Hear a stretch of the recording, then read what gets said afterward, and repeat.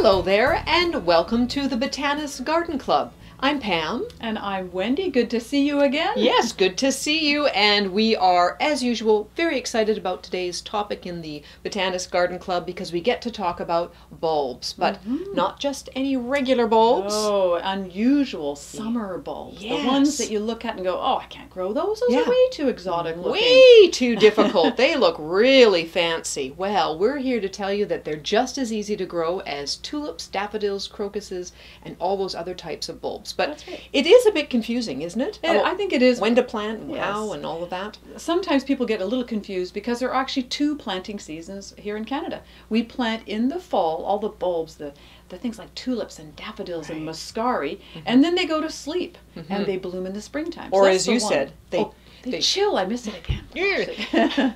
They chill out in the winter time. That's right. And then we have the spring planting season, and that's when we plant things like the veggies and the perennials and the roots and things like that, and the summer unusual bulbs. And we carry a great selection of them in the catalog. Yeah. And they do look pretty special, but boy, they're easy. Yeah, they're really easy. And the reason that they are kind of special is because they come from areas of the southern hemisphere, you know, below the equator. So places like South America, South Africa, the Mediterranean, Central America, places like that. Yes. So we want to try and mimic those conditions as much as we can to get the best out of them. Because they're all considered perennials where they're actually born, and they will come back year after year after year. And with some care and attention, we can actually bring them back ourselves every year. They are perennials. Yeah. And our summers are typically pretty warm. I actually think back east gets a warmer summer than we do here on the West Coast. But we still have a longer growing season. So we got a longer growing season that's a little cooler, and they have the really warm summers that might be a little shorter. Perfect for growing these beautiful exotic bulbs. What I really like about them too is when you plant them in the spring, you are going to get blooms this summer. Just like the tulips, when you plant them in the fall, you're going to get blooms the following spring. And so they're a pretty, a quick satisfaction. You get great satisfaction from them because they do grow and bloom so quickly. And some are later blooming in the season, but they do bloom for you that first year. Right. But we're finding there are some things that we want to tell people that'll make it a little bit easier for them, a little more successful, shall we say. Right. And the biggest thing to do for them is to grow them in containers. And then, gosh, there's just a myriad of things that work by doing it that way. Because in a container, first of all, you can control the nice quality of soil you put it in, plus the drainage. That's, first of all, key. Yeah. And next, of course, is the sun exposure. Now, this is, remember how we mentioned they all come from the southern hemispheres? Well, pretty much the warmer you can make their environment like home, the better the better flowers you're going to get, the better results you're going to have. So in a container, you can control that. You can control that because the warmth is going to come from all sides. You're just going to enjoy a nice sunny spot as opposed to being in the garden. Yeah. When the soil in the springtime can be quite cold. Yeah. And if you think about that, there's acres and acres of soil, cool and a little bit moist from the springtime, and there's a nice black pot.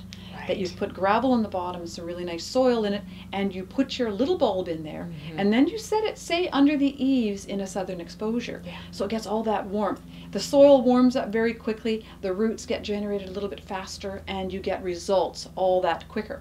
Drainage is key too. You have to have good drainage because you want to water them. And you do. And we say that for all containers because there's pretty much there's very few plants that just like to sit in water-drenched soil. Yes. So good drainage is key. And you want to protect them a little bit from the wind. Yes, that's another point. And that's a great thing too. You can actually move the containers around to many different spots in the yard. So while they are preparing to bloom, and while they're preparing to even shoot greenery up, they can be placed in a certain area for maximum growth potential. And then once they get to almost blooming, say if you're having a garden party or if you want an area to look particularly fabulous, you move them all to that area and then have them bloom there. So that container is practical, but it's also quite functional when it comes to being gorgeous. Right. Now, one thing we should mention is most of the unusual summer bulbs are not winter hardy for Canada, which means you will have to lift and store them. Or, yes, if you have them in containers, Yeah. you can take those containers into a nice cold and dark and frost-free location for the winter to chill a little. Yeah, that's right. Now, if you Not a did lot. plant them in the garden, we should mention you can still do that. I mean, that is an option for you. And if you have them planted in the garden, you will need to, again, lift and store them in the fall. Usually in the fall, you'll go out there, you're doing some bulb planting anyways with your tulips and your daffodils. That's right. Just go out and you're going to dig up those summer tender bulbs, let them dry out a little bit, you know, brush off any excess soil and store them in a cardboard box with some shredded newspaper. Yeah. And we always tell people to don't just leave them for the whole winter. Do check on them. Even if they're in a container or in a storage box, make sure you go in, take a look at them. If there's anything that looks a little funky, then you might want to trim it off and put a little cinnamon on it and then slip it back in. Or if it seems damp, then change it all up and put in some drier newspaper. Right. Because they you know, they're living bulbs actually. They're not dead. Exactly. They're just sleeping. So make sure they're protected while they're sleeping. Exactly, because the key point is they are perennial, and you want to remember that. Now, some of the ones that we want to touch on, just to give you an idea of exactly what are we talking about, well, probably the largest group of unusual summer bulbs that we carry are the dahlias, which are so fabulous. If you love flowers and lots of flowers, then dahlias are the way to go. I particularly like one called Night Butterfly. I grew that, and the bees love it. That's one, and I know that's important to you as well as me and everybody out there. Right. When it has a bee magnet attached to it, that's one I want to grow. And it's so intricate looking, this particular dahlia, and that harks back to what we said at the beginning about things that are unusual looking, maybe exotic looking, potentially. One thinks, oh, they're difficult to grow. Dahlias are not. And I love that you can be harvesting blooms in the fall season. Exactly. So many farmers markets have wonderful dahlias that you can purchase. And why not grow them yourselves? And you have all those wonderful cut flower bouquets to bring inside. And in fact, the more you cut, the more blooms you get.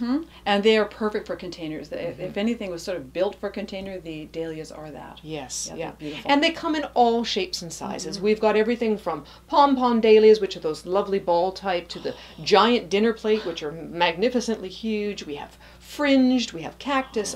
There's just, as I said, it's a very large category for us. So there's really a size and a shape and a color for every gardener out there. Exactly. And there's also these beautiful things that you might recognize from wedding bouquets and funeral bouquets actually too, unfortunately. But the calla lilies is quite a fabulous grouping of plants.